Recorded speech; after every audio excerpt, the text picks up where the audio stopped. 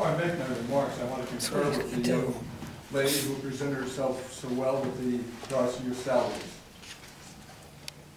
It seems the first place to begin to cut is our protection, firemen and policemen. You address the record, sir. I'm Jim Walsh, 34 Minor Street, Wilkes Barre.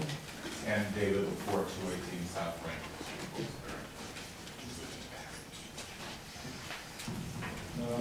Again, I want to bring something up before I give my remarks. I see finally the American flag is correctly displayed. That flag was improperly displayed for months after month after month. The American flag should be in the center and higher than the other flags. It was not for months and months and months. I have proof here, photos of it, improperly displayed. I'm glad it's been corrected. Thank you for that. In view of the fact we will not see the city of Wilkes-Barre purchase American flags for display throughout Central City due to lack of funds, I offer an alternative proposal.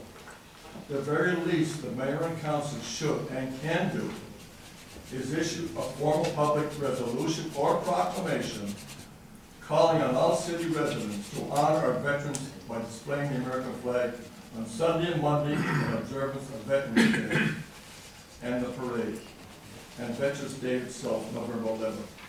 Also, to attend the parade if unable to participate. The sacrifice of the veterans and military far outweigh the sacrifice of displaying our nation's flag and attending the parade. Let's be flag wavers. Secondly, I present before council several private citizens are in the process of establishing a citizen and business flag fund to raise the necessary money to purchase flags and holders to be displayed in Central City and parade routes. What's needed before proceeding, however, is a written assurance the city will allow the placement of the flags on the lamps on the Market Street Bridge in Central City. Presently, commercial banners are on many Central City lamps and are located at a high elevation. This fact would hinder the placement of our nation's flag above the commercial banners.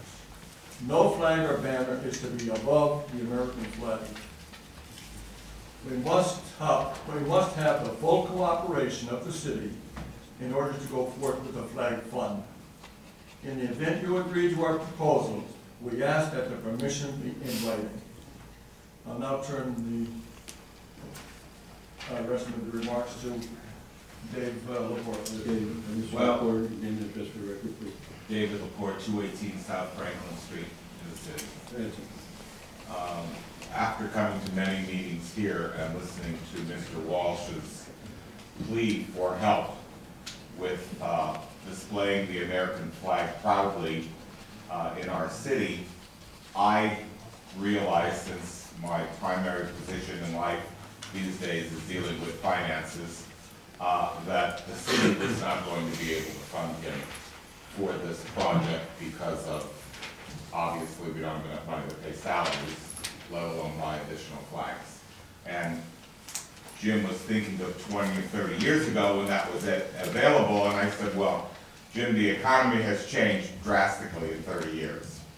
So my idea was to establish a flag fund. I already have about $5,000 promised to this fund from different people throughout the city. I represent Penn Star Bank here as well. I work for them, and I spoke to our officers, and we're certainly willing to set up an account that we would open as a nonprofit flag fund account to fund this project. The problem comes into, number one, can we put the flags up?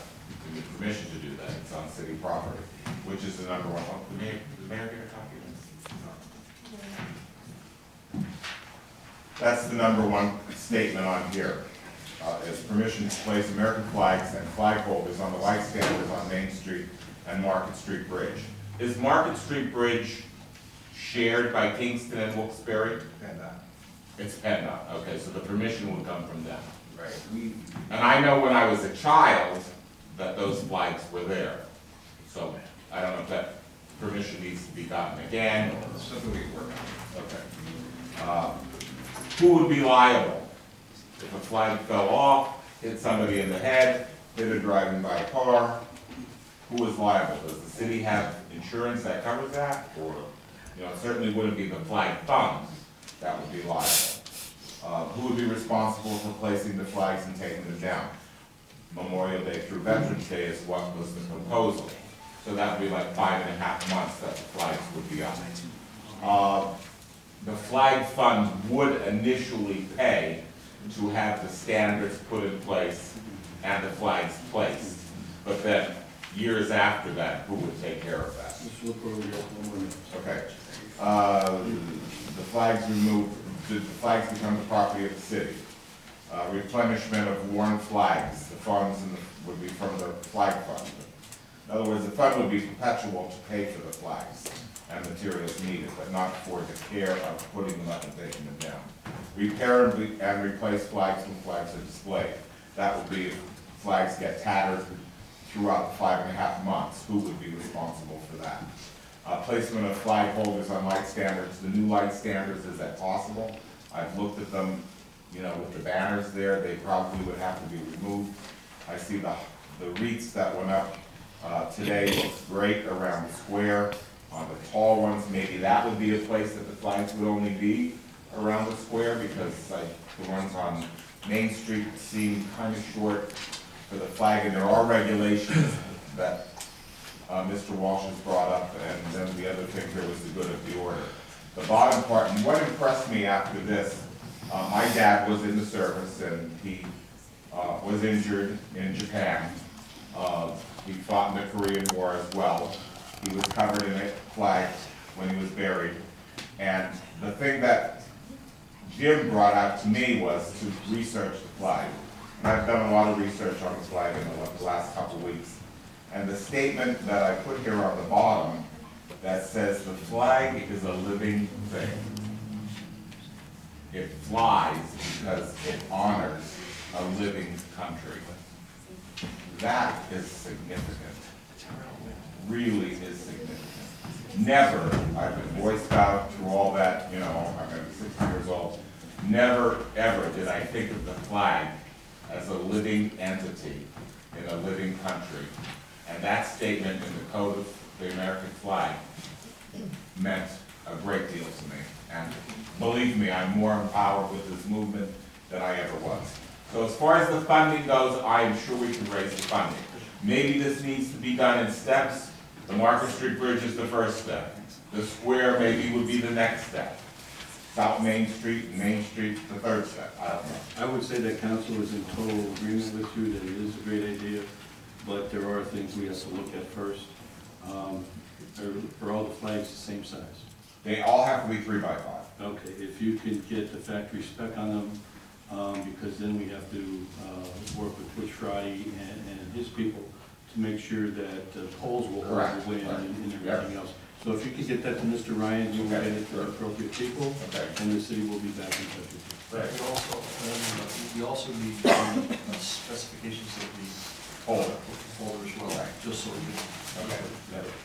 Thank you On very his much. first issue about a proclamation for request from the citizens, can we do that? But I don't see no reason why you shouldn't. You can't. And it should be done at least.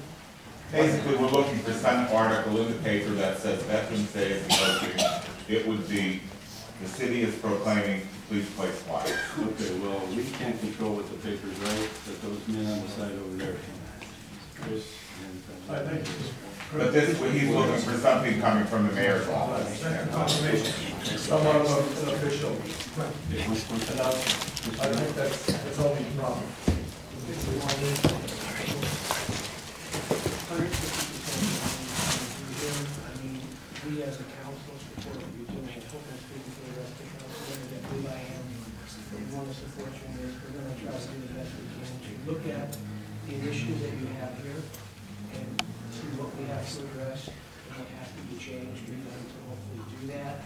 Hopefully that we can get back to you. But just to understand, this is something that we believe in. We believe in the flag, what it stands for. And gentlemen, I think we all should have quite a things. I mean, I saw that coming to the meetings. That I know that none of the people in this room, especially this council, were against putting up these flags. But funding from the city was just not possible. The funding is available. I've been raising money for a long time. We can get the money. Now we just need to work out the details.